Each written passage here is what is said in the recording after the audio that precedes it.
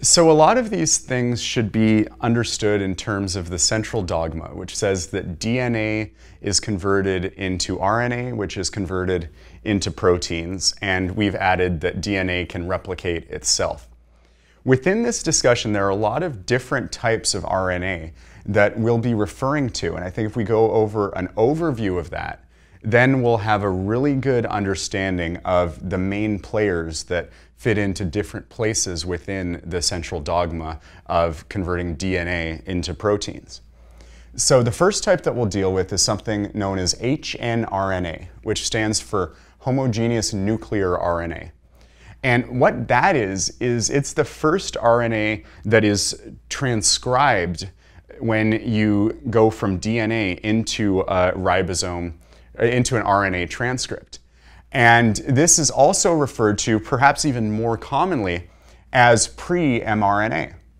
And what it is, it's the primary transcript. It's the first thing that is transcribed when you undergo transcription. And it is a long thing that contains both introns and exons and other components. It has not yet been capped and processed, but it is the long pre-mRNA that is produced during the first round as you transcribe something in the nucleus. Remember that because DNA is confined to the nucleus, the transcription process happens in the nucleus. And just as a little mnemonic device, if you're trying to remember transcription versus translation, just remember that transcription happens before translation because translation has the word late in it. So translation occurs later, and that's a good way to kind of get those ideas sorted out in terms of their positions in this process as we move through the central dogma. So the HnRNA, the homogeneous nuclear RNA, or pre-mRNA, is the primary transcript that is made. Then that will most likely encounter SnRNA, which is small nuclear RNA, and that becomes part of the splicing mechanism, the spliceosome, that helps process the pre-mRNA and turn it into just mRNA. And the spliceosome, what it does is it essentially connects to the exon parts and splices out the introns. So it removes the ones that will not be converted into protein. And so SnRNA is part of that spliceosome. And an interesting feature of this is that it is an enzyme. It catalyzes a reaction, and it's one of the few times that you'll see an enzyme that is not a protein. So the SnRNA, the small nuclear RNA, is part of what is one of the few times that you'll ever see a non-protein enzyme in human physiology. Once the spliceosome has spliced out the introns and left the exons, there's an additional part of processing where they provide a 5' cap and a poly A tail on the 3' end, which we'll go over in another video.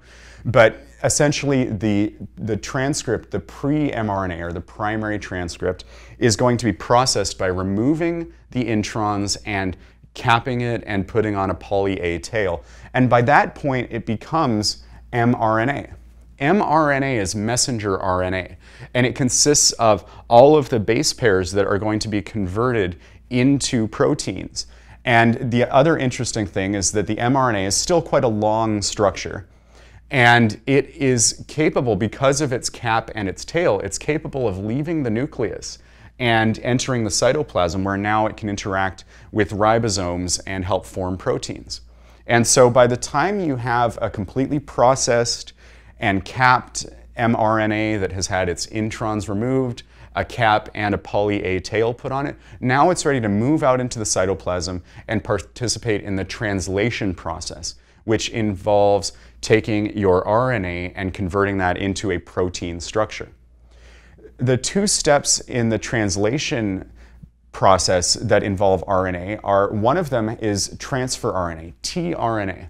And what that is it's a fairly small RNA, usually around 75, 76 base pairs, that links a particular amino acid to a codon in the genetic code.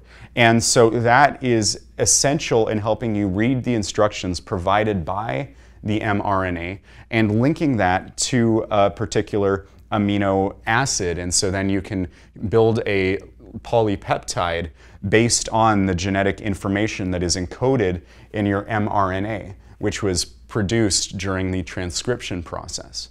And now it's being translated into proteins. And the last type of RNA to be very familiar with is rRNA, ribosomal RNA. And this is the RNA that forms the ribosome, which is the structure where translation occurs.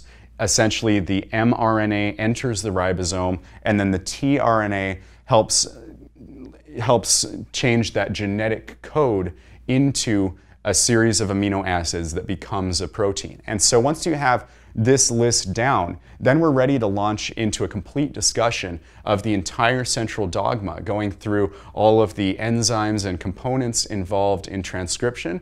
And then once we have this mRNA transcript, then we're ready to turn that into proteins and use our DNA, our genetic information, for its intended purpose of producing proteins that are useful physiologically.